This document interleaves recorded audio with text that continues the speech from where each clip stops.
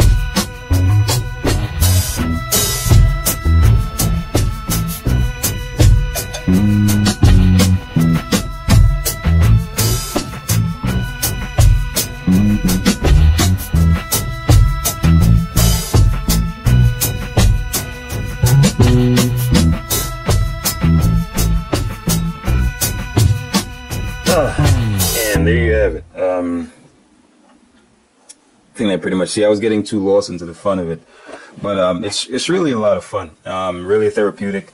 So sometimes you just want to draw or just do something that doesn't require much brain power. It's definitely something to do. As I said, the main thing I generally think about when I do it is just the divisions, the enclosed spaces, and the border.